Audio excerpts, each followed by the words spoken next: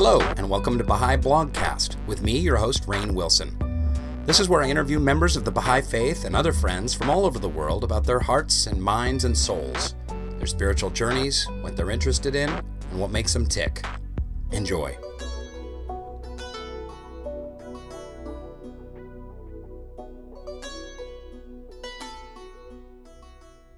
Ladies and gentlemen and children and boys and girls and everyone tuning in to the Baha'i Blogcast, thank you so much. Our guest this month, I don't know what it is. Our guest on this particular podcast is Billy Roberts, infamous Baha'i of legend, of note. He's a PhD, apparently, in psychology. Is that right?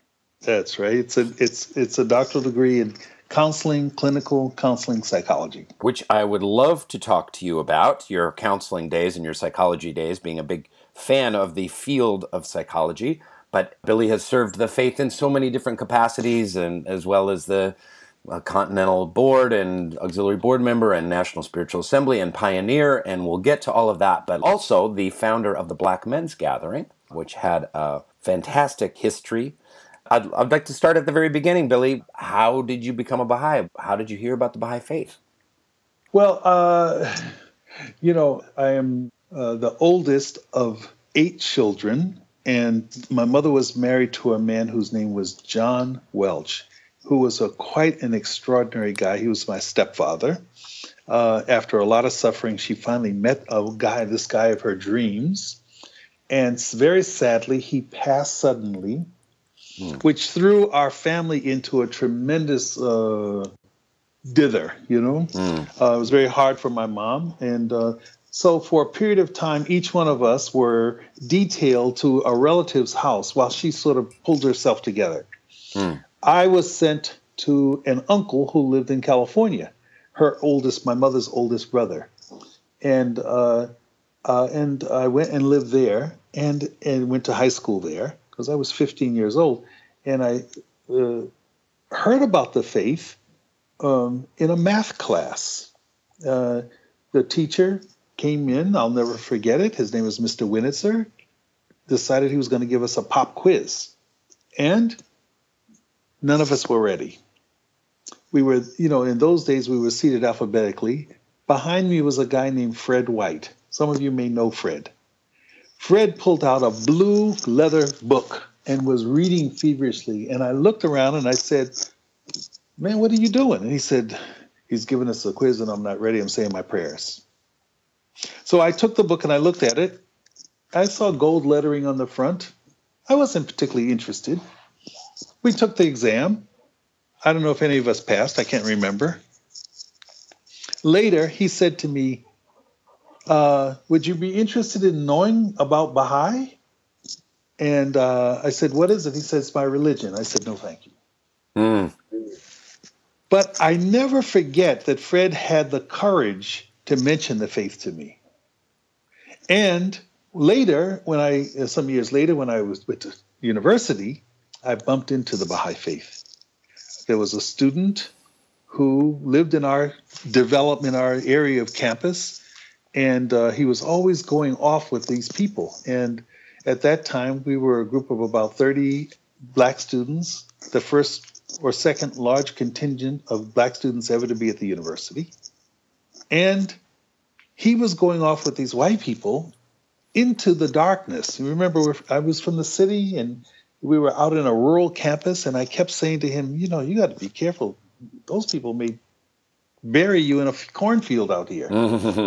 And his position was, yes, I'm a Baha'i, and I believe in the oneness of mankind. These are my friends. So I decided I would look into it, really to find out what this is all about, because out of a sense of concern for him. And I started studying and going to Baha'i meetings and to firesides, and fell in love with the faith. And those people who will remember the firesides I went to will tell you what a challenging student I was, because I would ask some very difficult questions. But what impressed me more than anything else was that those people who didn't have the answers would say, "I don't know, but I'll find out." Wow. And they always did. And that really impressed me. So I fell in love with the faith and became a Baha'i myself. So that's my little story. What a great lesson, that last part that you mentioned about not needing to know everything. I think sometimes we feel as Baha'is in teaching the faith like we have to have all the answers just right at our beck and call, and how powerful Yeah. it is to say, I don't know, you bring up a really good point. Yeah, and I'll go and find out and I'll bring the answer research it. back. Yeah. That's right. Yeah. And then follow through, So Now, that was 1970, is that correct? that was in 1970. Yeah, and that's such an exciting time. And I wrote a little essay, which I read here on this podcast, about the late 60s and early 70s, and how exciting, what an incredible energy there was, not just in the Baha'i community, but in America. And people were on a political quest and a spiritual quest and a psychological quest and searching for meaning, and the world was being turned inside out. But there were so many open souls and open hearts. And, tens of thousands of people became Baha'is during that time. Can you talk a little bit about that time period? Well, I think I was very fortunate in that I was a student at the University of Massachusetts, and there was quite a contingent, quite a large number of individuals, both students, undergraduate students, graduate students, as well as faculty, who were at that particular university. And we had a tremendously effective and active Baha'i Association. I happened to have the opportunity to be the chair of that association at a certain point. And it really was a time when there was much interest and enthusiasm about the Baha'i faith, as well as about social problems and social issues in the world. And there was a great bonding. And from that huge array of people, if you remember, the House of Justice was calling for a lot of people to go pioneering during that time, and that was the 9-year plan. And so a lot of those people literally went out and are all over the world serving. And those people who didn't necessarily go out are serving in this country. And it was just a sort of imperative that if you were a Baha'i, then the expectation was that you would serve. You would really devote yourself and your life to serving Baha'u'llah and serving the faith. And so I really feel very grateful, and I can mention numbers of people who were around during that time, and everyone had an influence on one another, and it was really very, very special experience and opportunity. So where did life take you then, once you become a Baha'i and you're a student? Were you getting your master's degree at that time in clinical psychology? I was getting an undergraduate degree then. Okay. And so I became a Baha'i during my freshman year. So as a young student, I was also very privileged to be under the sort of guidance of the Amherst Local Spiritual Assembly, many of whom were either students, graduate students, or faculty members, but who were really alert to possible potential of individuals to really serve, who had the enthusiasm and the interest.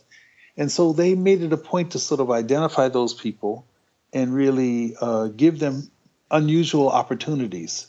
So I was privileged to be among them. For example, there was a man whose name is Hassan Sabri. Some of you may remember him. Hassan Sabri was resident in Africa. And he was on the Continental Pioneer Committee in Africa. So he periodically would make trips around the world. And that year he came to Amherst to really encourage people to go pioneering to Africa. And because I was a young kid, a brand new freshman student, new Baha'i, and he decided that, he asked if I was going to Greenacre, because every year when he came, he would make time to go to Greenacre. That year he couldn't. So he asked me if I would be his deputy. In other words, go on his behalf. So, his strategy, I'm sure, was, here's somebody that I could maybe assist in some way.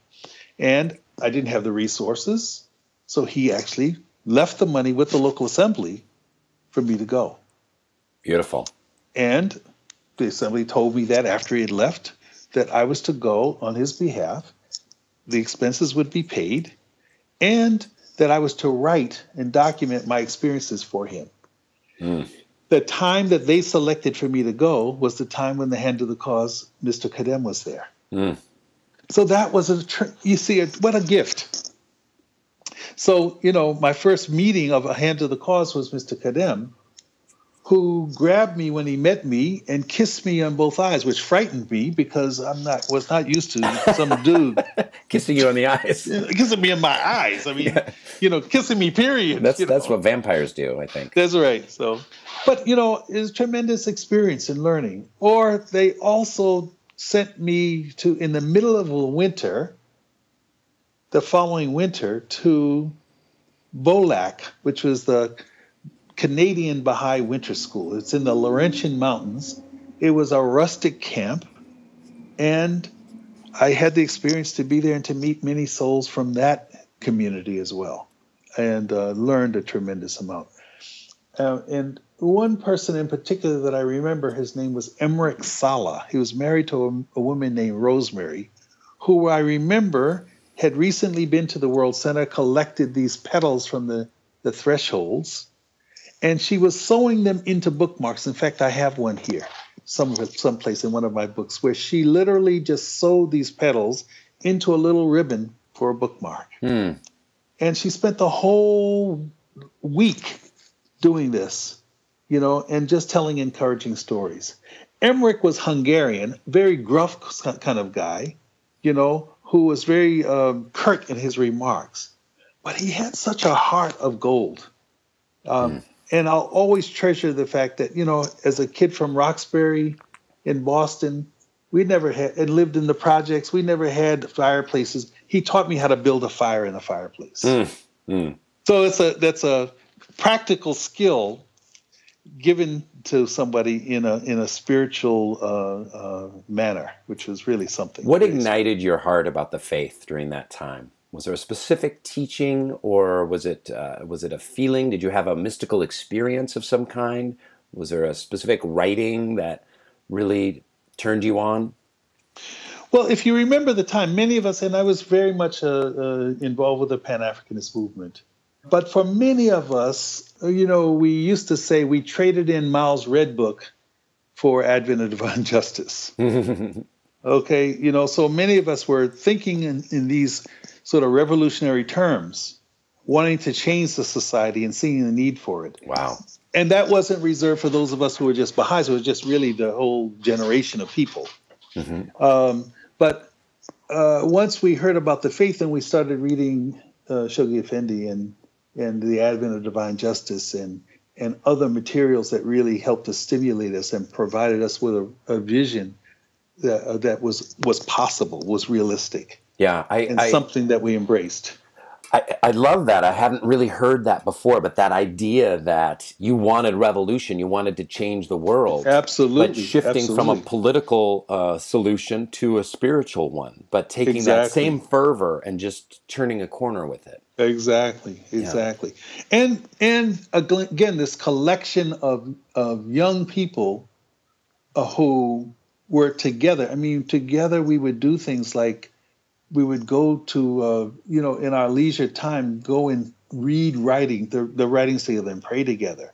Or we would have these intense discussions together about what these various passages we were reading meant. It's very, very dynamic period, very, very, very special. So, what do you think Baha'is today could learn from those times? I actually think those same kinds of discussions can exist today and do to some degree. I mean, now I think in study circles, some of that discussion emerges, and there are now sort of, groups of people who are getting together, especially given the current environment that we live in. We're seeing these different challenges that emerge, how people are sort of thinking about having elevated conversation and talking about these particular concerns and reframing them from political solutions to spiritual solutions, and taking the long view, thinking not about the immediate but also what's beyond the immediate. And I think a lot of people are beginning to do that. And look, in the society in general, not just the Baha'i community, people, particularly younger people now, are saying, hey, look, this is not going to be okay the way things are. Mm-hmm. We've got to do something that makes a difference, be it about race, or be it about the dynamics with women, be it, and the challenges that women face, be it about the environment. I mean, it just goes on and on and on. And you have these kinds of concerns being expressed and looked at. And I think more and more we see or hear how people are bringing what the revelation of Baha'u'llah has to offer to those discussions, and think about, okay, how do these themes apply? Mm-hmm. And I think also the guidance of the House of Justice, this idea of community building, is not just some sort of separated notion, but is one that can be used to integrate heartfelt concerns of people about their own condition, but also the condition of others, into a sort of process where change can occur. So, we're talking about now making the faith really applicable, mm-hmm. not just something over there, but something that applies to all of us, mm-hmm. regardless of whether we have accepted Baha'u'llah as and become members of the Baha'i Faith, or if we just see it as a valuable resource in changing our life situation. Now, I was going to ask you about the various administrative roles that you've played in the faith, which I find fascinating. I'm not bringing these up to ring a bell for you or anything like that. But one of the questions I have for you is, some people find serving in administrations like that kind of stultifying and difficult. And there's often a complaint in the Baha'i community that Baha'is come in with a great amount of passion and vigor, and then they're put on committees and they've never been on a committee before, and they have to learn how to take minutes and delegate and coordinate and communicate. And did you struggle with that at all? Or what would you say about that bounty of serving in these various capacities and what you learned about the Baha'i administrative structure? I know that's a very broad question. Well, that's a very good question. I think I've had the great privilege of serving in many of these institutions, but somehow I guess I just didn't get it right, because they kept moving me. Moving you around. First of all, service on these institutions is a duty for the most part. So one is called to service, and you have to see it as a duty as opposed to something that, nobody raises their hand and says, vote for me. Mm-hmm, I mean, that's just mm-hmm. not what we do. Nobody raises their hand and says, oh, appoint me as an auxiliary board member, because that would be the last person you would want to serve in these roles. Mm-hmm. Because there is a lot of sacrifice, a lot of giving up of, the things that you would sort of normally do. Instead of watching a basketball game on a Thursday night, you got to be that's right. 4 hours for years in my little house, I never cleaned gutters, because I was always gone someplace. That meant that I was also away from my family, So, it was a lot of giving up. But, you do that when you love Baha'u'llah, you do these kinds of things. But I also think that, your notion about what's the word you use, stultifying? Mm-hmm. I'm not quite sure what that means, but I think I don't even know what it means. I think it's like sucks the energy out and is soul crushing. Let me put it that way. Yeah. Well, see, my experience is quite different, and that mm-hmm. is in part because I served in those institutions. I saw a broad range of things and people. I could really witness firsthand what contributions people were making, what strides people were making. Mm-hmm. And I had the great opportunity to celebrate those, because often I find then and now, when you live or operate in a certain sort of realm, you always think, oh, we could be doing more. Oh, we're not doing enough. Oh, we're not having much success. But then when somebody from the outside has a view of it and they can compare it to other things, mm-hmm. they can really give you a more accurate assessment of the progress that you're making. Because look, if we look in the mirror, we see all of our imperfections. Mm-hmm. I mean, I can tell you all of my warts and all of my problems and all of my, inadequacies. But I have no idea how much I'm really doing unless somebody from someplace else can give me some perspective.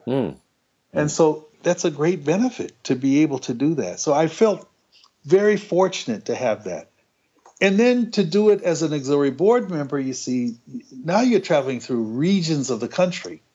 And then as a continental counselor, to have a chance to do that throughout the whole hemisphere, was really quite extraordinary. Yes, it was hard work. It was exhausting. But what a bounty, what a blessing, it was. So, and I think the other thing is one learns to be detached from the kingdom of names and to really focus on the service. Because it's whether you are named as a member of a board or as a counselor or even an NSA member, it's really the service that's more important, not so much the title.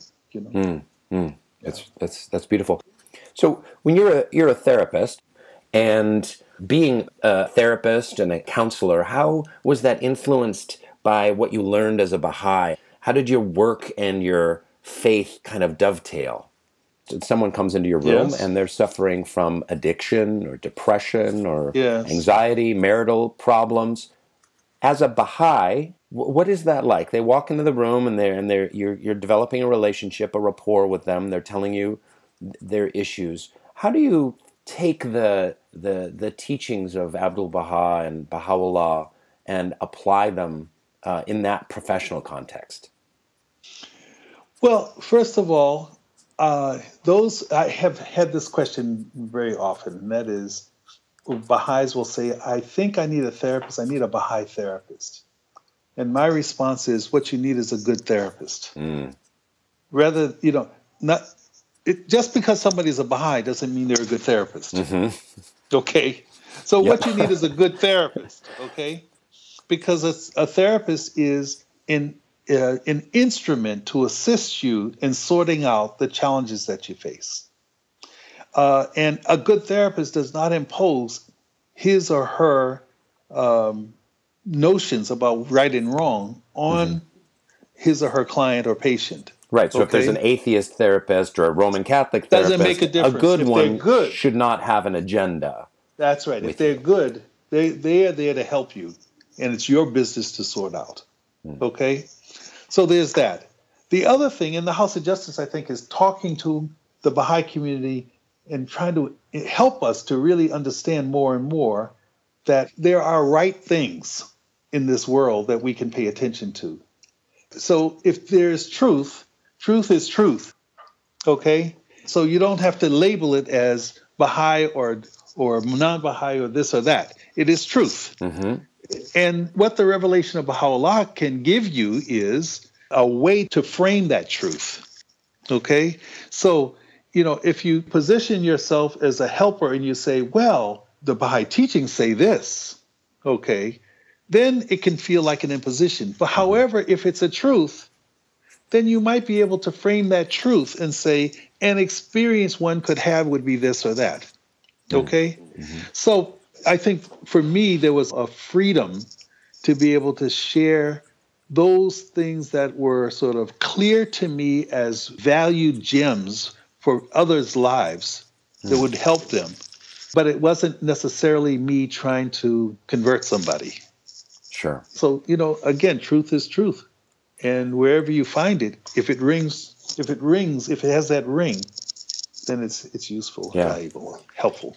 Therapy has been very invaluable to me. It's been super helpful in my life. I've been in it for many years. It's helped my marriage, and it's helped my career. It's helped my spiritual journey. It's helped me overcome incredible difficulties and gain really great perspective. But I find often in the Baha'i community, there's a kind of a reactivity almost against psychology. And there seems to be, and I don't know if it's a cultural thing. I don't know if it's like a 1950s Western cultural thing or a Persian cultural thing or something, but some idea that, well, Baha'is don't need therapy or they shouldn't need therapy. All the answers can be found in the writings. I've had relatives tell me this. Well, I don't need therapy. It's all in the writings. I just need to read the hidden words more and get more in touch with the with the writings, in that I don't really, and there's also someone once mentioned to me that a prohibition against confession, and they view like therapy as like confession, although confession has that element of like absolving one of one's sins. That's the point of it. And the confessional element in psychology and in therapy is simply to get to know yourself better. Doesn't the Quran say, and Baha'u'llah quotes the Quran and saying, to know God is to know thyself. So in knowing ourselves better, we get to know God better, because we get to know how we operate. So I'd love your thoughts on that. Well, I'm first of all, I'm glad you're able to say so clearly and openly, that therapy has been valuable and useful. And I don't think you or anybody is saying everybody should be in therapy. That's not it. Okay. Mm-hmm. But if there is a challenge that we're facing, why not access the support? Baha'u'llah does say, look, turn to experts if you have a need. If you had an illness, you're going to turn to an expert to figure out what this illness is and how to change it. Or if it's not just an illness, okay, but it's maybe you're confused about something, you turn to get some help. So I think a lot of times, people have been reared to think that it's a weakness to admit that one might need help, when in fact we all need help at some point in our lives, no matter who we are. There is no one who doesn't need an assist. And so therapists are not there to somehow make you different than you are. It's to help you sort of work through those challenges that you might face. And it's very helpful. And then, for God's sake, use it. Get some help for yourself and then move on. In other words, sometimes our wings are not quite strong enough. We need to develop them. You need somebody to give you the tools to exercise. Yeah. Mm-hmm. Okay? So you exercise and then you can fly. Oh, good.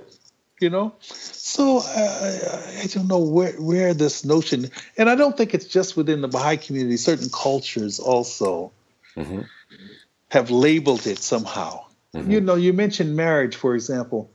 Marriage is not easy for everybody. No, sir. It's just not. And so there are certain things that we have to learn, that we may not realize about ourselves. And if we're with somebody that we want to be with, but yet somehow things aren't, they're not going well, why not have the opportunity to sit down and talk them through with somebody who can reflect back what those challenges might be and give us some possible solutions? Then it can work out. Thank you, for that. Right. And also, Billy, I think that, we spend, as human beings in our culture, we spend this amount of time shopping. We spend a certain amount of time in our entertainment. We spend a certain amount of time exercising our physical bodies. Can we spend 1 hour a week, 1 hour every other week, just 1 hour, 50 minutes, like examining ourselves and learning about ourselves? I think that's another perspective, because that's really all it is. Yeah, but I also think that therapy in this culture has been identified as an elitist experience. Only those people who have the resources, it's for the wealthy who can leisurely at cocktail hours talk about their therapists. That's how it's sort of framed in the larger society. And poor people generally don't have access. That's changing, but for people who are at the middle class and lower middle class and beyond, their access has to be an emergency. Yeah. And it's not integrated into the possibilities of life because of cost and all that kind of thing. In other countries where medicine is different and they're paid for it, it's orchestrated as more normal. So, I think these are things that we have to just over time overcome. Right. So there's a social injustice inherent at the root of absolutely psychology and the need for psychology. Yeah, absolutely. Yeah. And for me as a man of color, the number of clients that came to my office when they saw me, turned around and walked out was astounding. Wow. because they just thought, oh no, how could you help me? You could never understand my experience.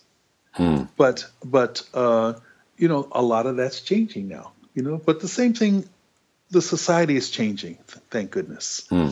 I think we're going to see a change with that as well. Oh, great. Let's fast forward a little bit to the Black Men's Gathering. For those of listeners that aren't familiar with that group, with that movement, can you tell us a little bit about it and what it is, what it did, why you founded it, how you founded it?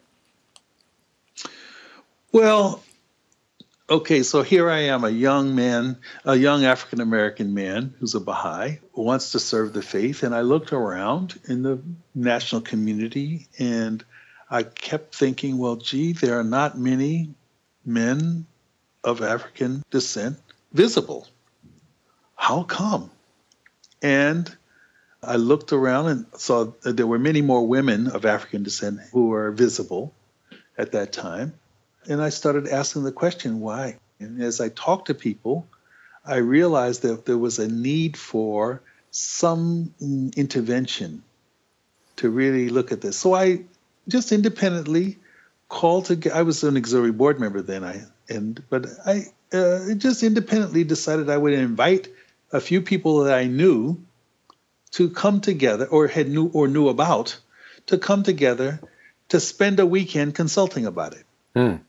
And we chose Greensboro, North Carolina, not for any other reason. So it had nothing to do with the civil rights history, because, that was the seat of, the lunch counters and all that kind of business. But that wasn't the reason. The reason was they opened a brand new airport there, and they had cheap tickets to get there.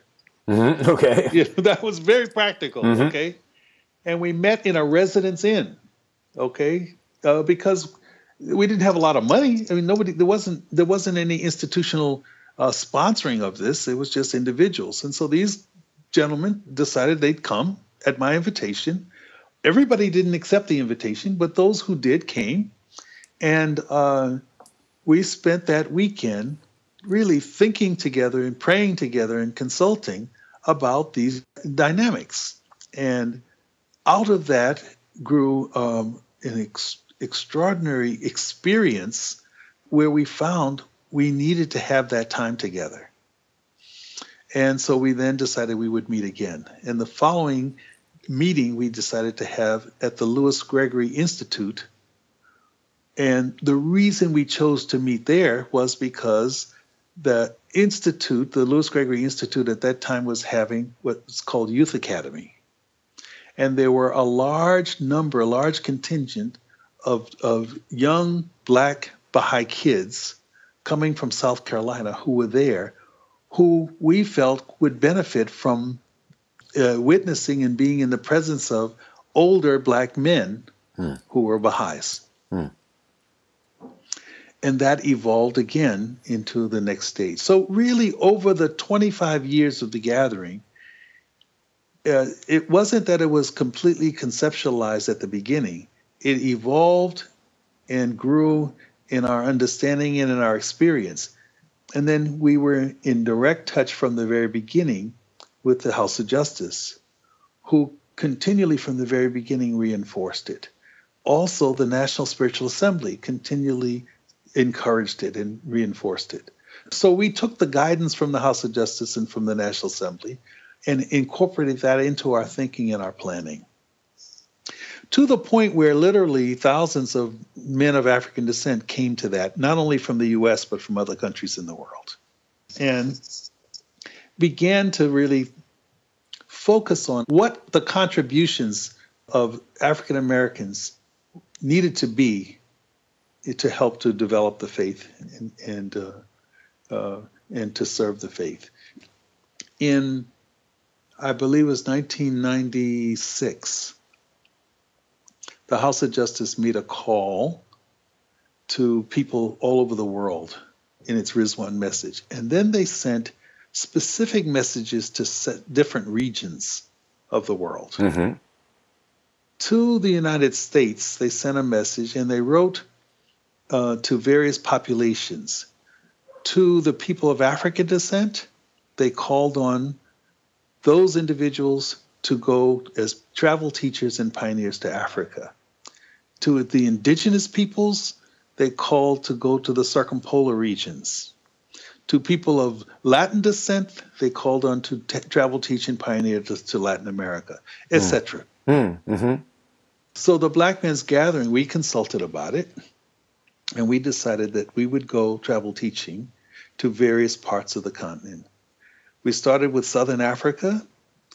The next year was in West Africa, and we sent contingents of men who went in teams to various countries in each one of those regions, including East Africa and Central Africa. And then one final year, we sent to all the regions in Africa at the same time. I think some 54 went or something like that at one time.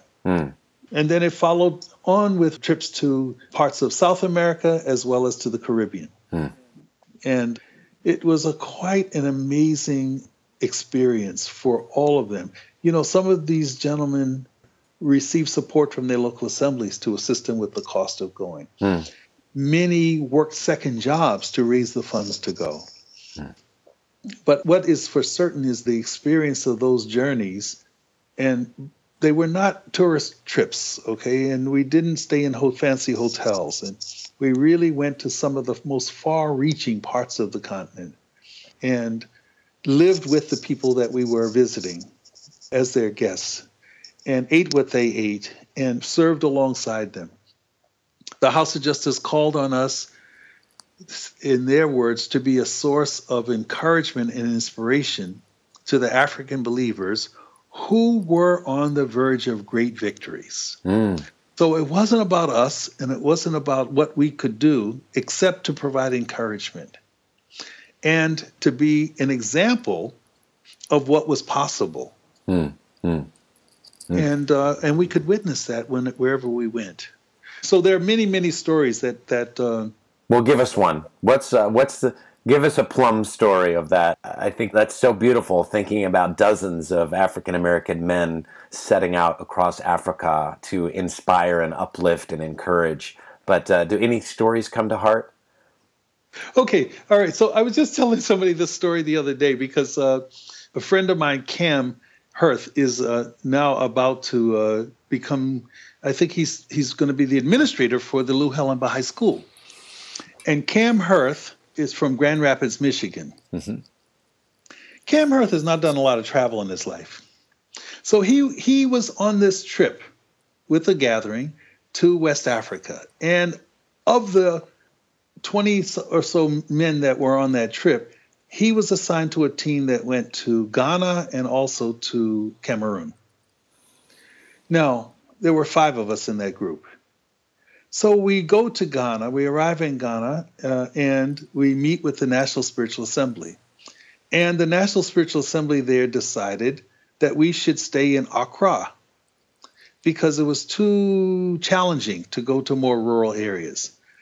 So in that consultation, I boldly spoke to the National Assembly, respectfully, of course, and said, the House of Justice has called on us to visit the African believers, to do these things. I'm quoting from the House of Justice.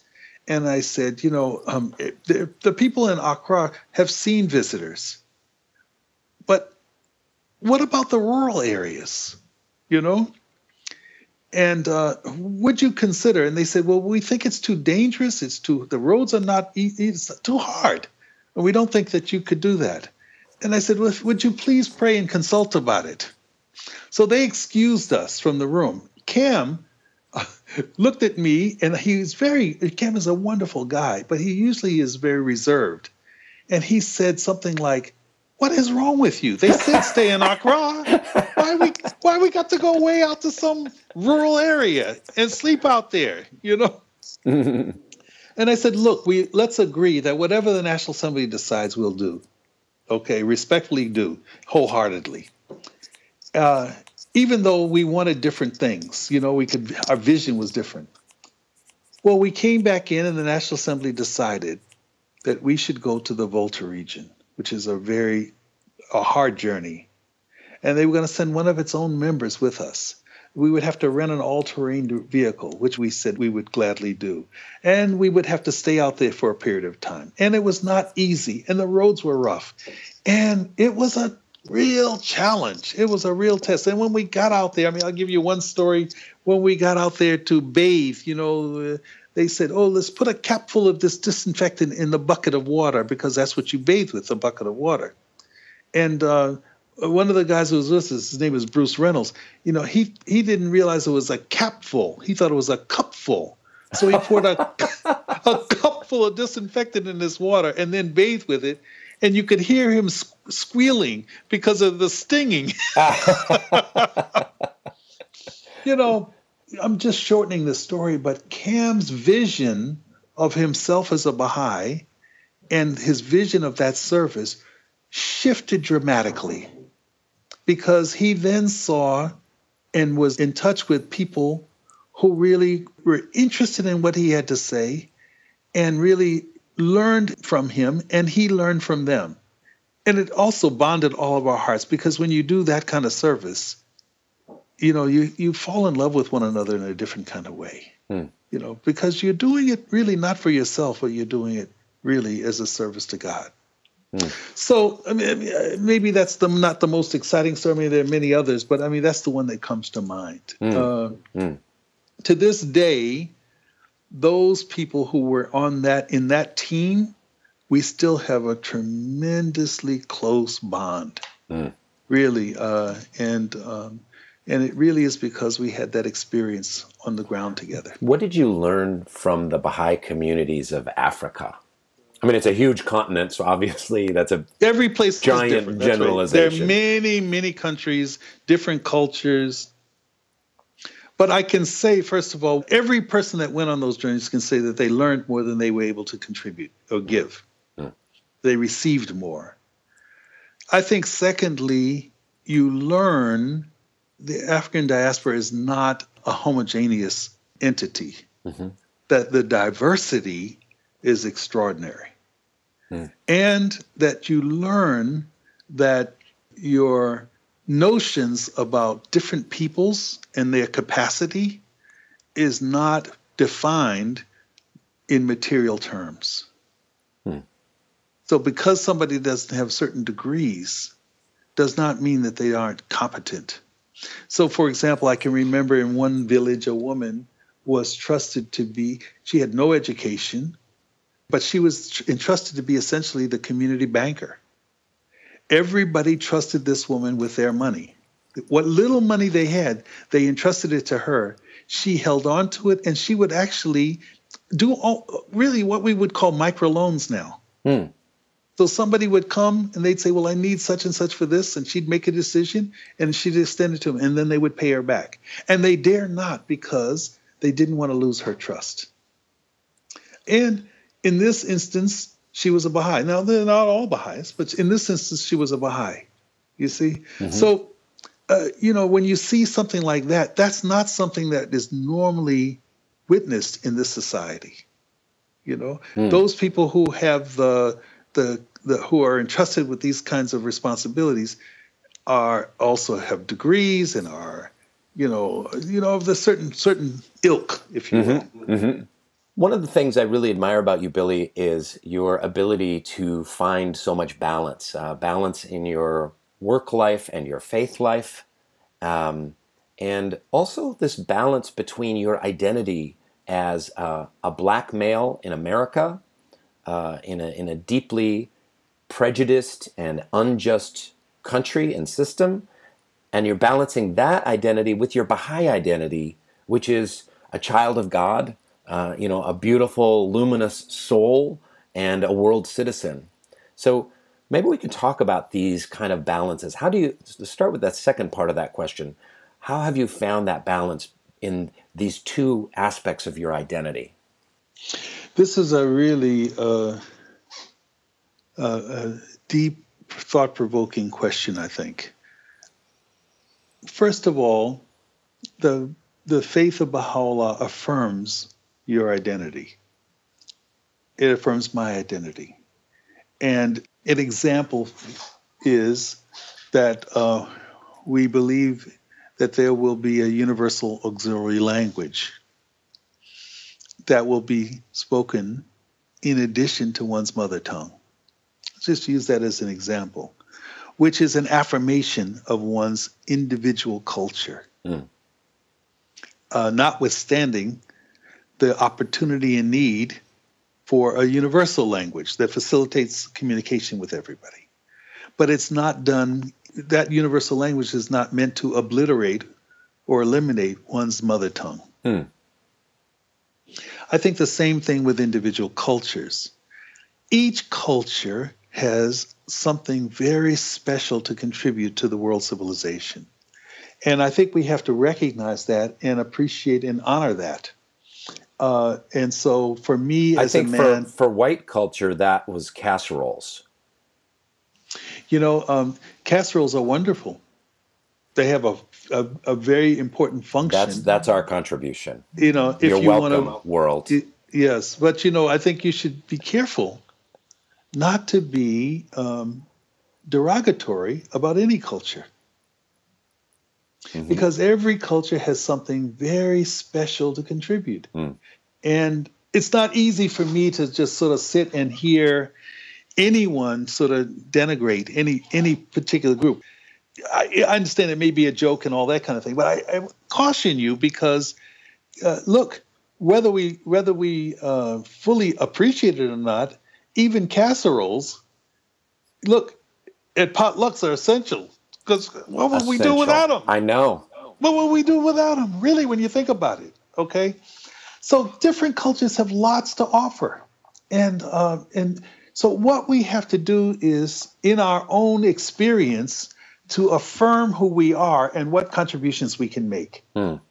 Which also means that I can affirm the fact that I'm a man of African descent, that I'm a black man living in America, and that I've endured and continue to endure certain challenges, but in spite of those, I am not going to deny who I am and what I'm all about. Because I know that what I have and what I am is something very important to contribute to the world civilization. And without it, that world civilization is going to suffer. That's beautiful. Okay? And the same thing with any person who's of European background or of Latino background, of Asian background, whatever. Everybody has something to contribute, and we all need it. And the truth is, I don't want to be banging so much because to make the point, but I just think that we have to learn to celebrate the benefits of every culture and expect and anticipate others to celebrate ours as well. And the only way you can do that is to stand up and be exactly who you are and not try to pretend that you're not.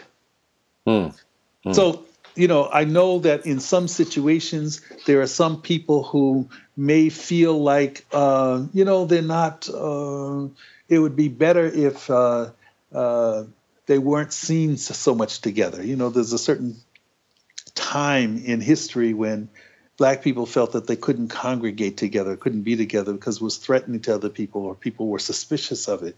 And I say, look, get over that. There's nothing wrong with being friends with people who look like you. Okay? And it all doesn't mean every year I sort of have a fishing trip, okay?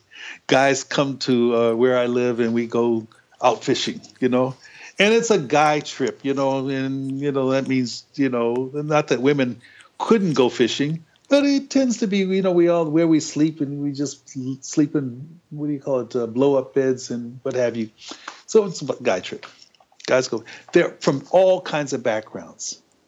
And so you have some people who are speaking in different languages, and you have people who are, older and people who are younger, and people, tell sort of raunchy jokes, and people who are, so it's just the whole thing. But people are just having fun, and they're learning to be together, and learning that everybody has something to contribute and to one another's lives. And I think we just have to do more of that. So when you ask me, okay, how do I manage? The first thing is self-affirmation and recognizing that it's not just me, but people like me have something important to contribute. And that we can offer our share, our flavor to an experience, but that does not mean that it denies somebody else's offering their flavor. In other words, it's not either or, it's both. I think that's so beautiful. I've never heard it put that way. And, you think about this flower garden of humanity, and the whole point of Baha'u'llah is exactly right. It's not to make one flower, not to have a garden that's filled with the same flower, yes, but the beauty and vitality of all of these different diverse flowers. So continuing on this about the African American community, one thing we've learned at Baha'i Blog is that this blog is listened to worldwide. So people are listening right now in Madagascar and in India and Mongolia and Italy and you name it. So I, as an American, know the incredible achievement of the African American community and what it's given to the world. But I would love to hear from you, what has the African American community given the world? Not just, of course, through the incredible arts and writing and brilliance, but also spiritually. And what can the world take from the African American community? What spiritual lessons? Yeah, well, first of all, I think, yes, every community has made its contributions to the world of the spirit. And those learnings are derived from their history and their sufferings and their desire to move from where they are forward. And so for the African American community, this is a population that has endured great suffering, really, just incredible suffering, the history of it. So as a member of that community, I can tell you that in spite of all the suffering, we have had to find joy. And part of the joy is learning how to fall in love with one another and to tease one another and to really, see one another not by the roles that we play in society, but by our own character. So, for example, someone who may have at a certain point in their life been a service worker or a maid or someone, who provides that kind of level of service, which in this society is seen at the bottom rung. That same person who slaved all week, who worked all week in that toil, on Sunday, dressed up to go to church, with a big, beautiful hat as a crown and beautiful clothes. And so you don't define that person as simply, that in that way. You define them in a different way. And so we've learned to see people and honor them, not for what they do, but who they are, what their characters are. So this is something that is valuable to people all over the world. How can a people who've suffered so much somehow rise above that? You see? How can a people who facing historical deprivation and prejudice have a vision of their children doing better, and realizing that? You see? So this is something that I think can be inspirational to people all over the world. So other groups of people in different parts of the world who are subjugated, who feel that kind of oppression, can see, it is possible to emerge from that condition and to become leaders in your society. You see, it is possible. Yeah. And it doesn't happen overnight. This is the other thing: patience, endurance. I think there's a quotation I like that Shoghi Effendi makes. He says, "It is with spirit, determination, and sacrifice that victories come one after the other." It is with spirit, determination, and sacrifice that victories come one after the other. Now that applies to every person of every background, and if we think and reflect on that, the spirit, the determination, and the sacrifice will bring victories. So that's beautiful. Really, it's not a simple topic. I don't want anybody to think that these simple ideas, okay, that's it, because the depth of the impact on peoples is really quite significant. And there are many people who are impacted by it, this history, in devastating ways. People turn on one another. Those things that you think are unimaginable. People do, but in fact they do it as a result of the rage that they feel. And sometimes that rage gets turned on yourself, or it gets turned on your members of your own community. Comes out sideways. Mm-hmm. Yeah, but it's just emerged. It's just coming. So we have to learn how to manage through that. And over time, I think this will come. But we also need the help of everybody to assist everybody and to begin to celebrate the capacity of everybody. So it's not an easy. No, and we unfortunately we don't have the time to really delve into it with the depth that that it's required. But I will say this to you, Rainn. One of the themes of the Black Men's Gathering. Sometimes people think the Black Men's Gathering was talking about white people, and in a way that people anticipated when Black people to get together, they must be talking about us. Well, I mean, I've had people say that, and I said this to one person who expressed vehemently and upset. Why do you think you have to have a meeting to talk about us in the Baha'i community? And I said, well, what makes you think you're that important? Yeah, that was a flippant remark. But I really wanted to make the point. Look, it's not always about you. You see, in this case, the gathering was about Black people finding ways to address their challenges and to do that which Baha'u'llah intended for us to do. Make our contribution, just like everybody else.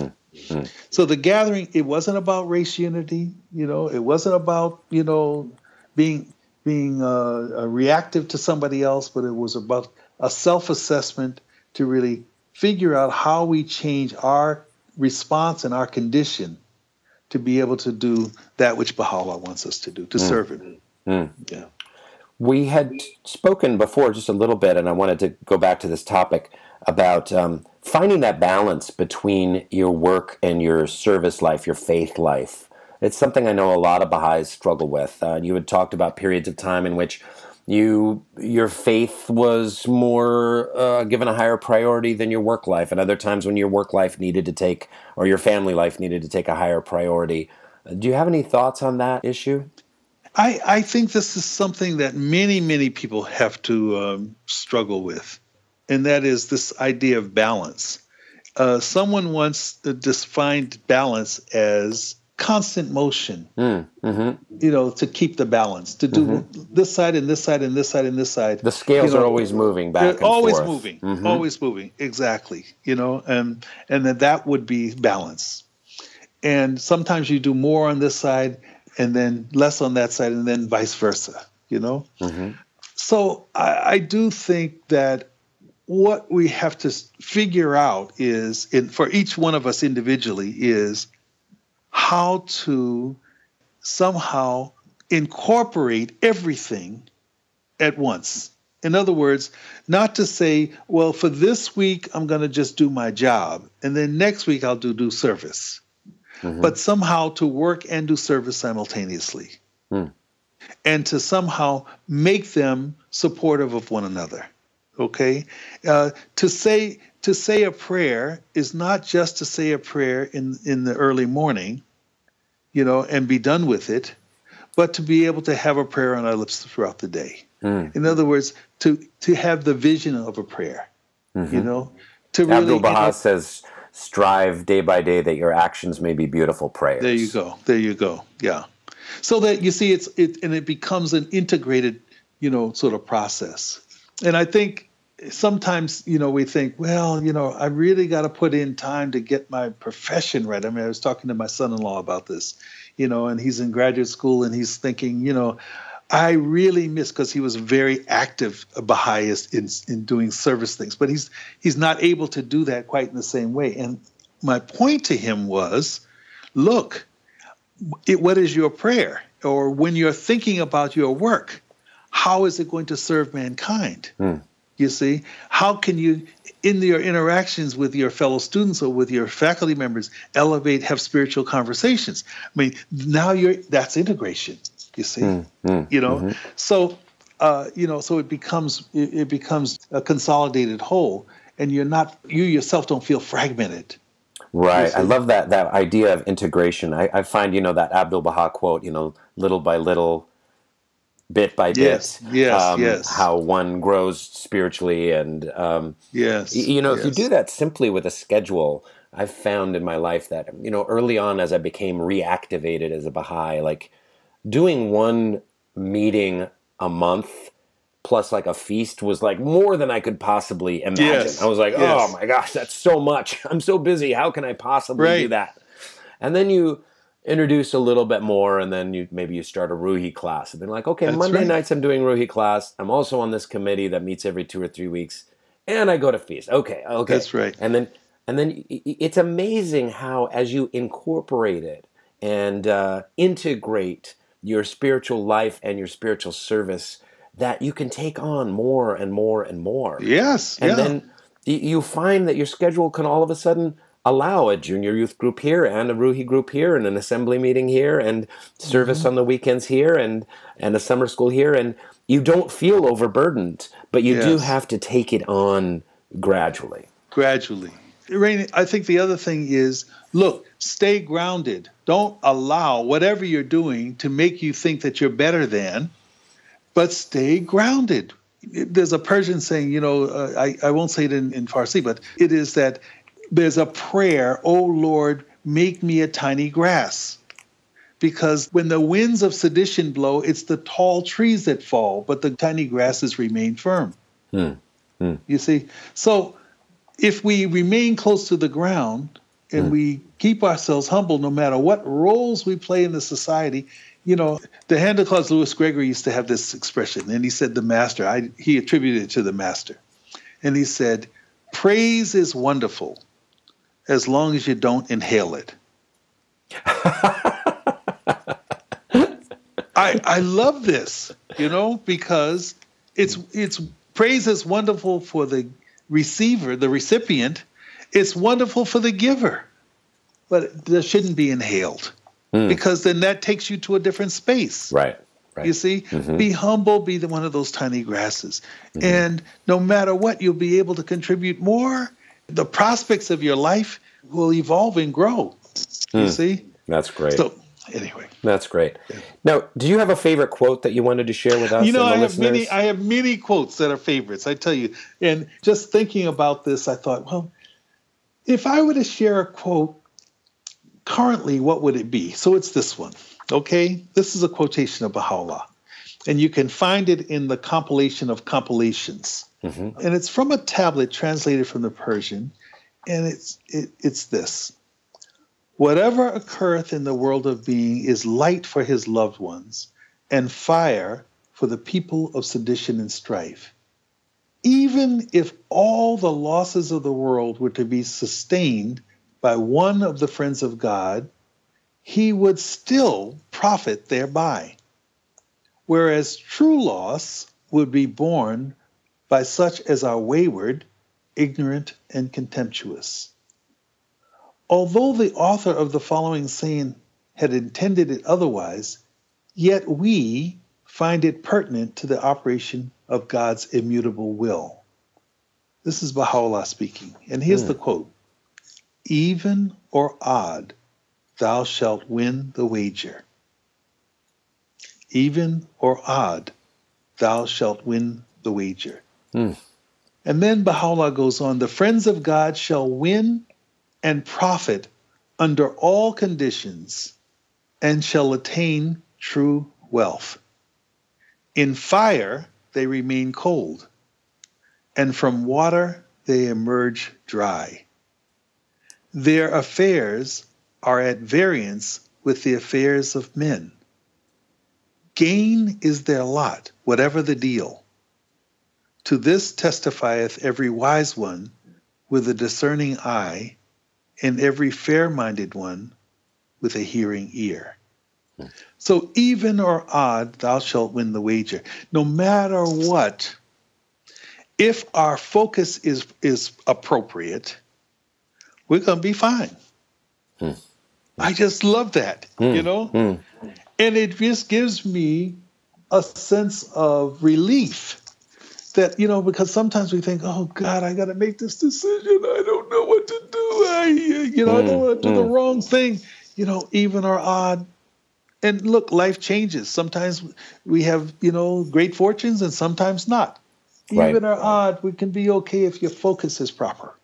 That reminds me of the Buddhist teaching about the wheel and the karmic wheel. And the wheel turns, the wheel goes up or the wheel goes down. Sometimes you're coming up and then it's spinning around and it's going up. That's right. And if you're attached to that wheel, then you're noticing the ups and downs. But that's right. It's a non-attachment to that wheel of life. Yeah. So even or odd, thou shalt win the wager. There you go. Well, this was a great conversation. Thank you so much for your time, Billy. And Rainn, thank you. It's a pleasure talking to you. It was an honor for me, really. And thank you for your time and your wisdom and your stories. And I can't wait to share this with the world. Thank you very much.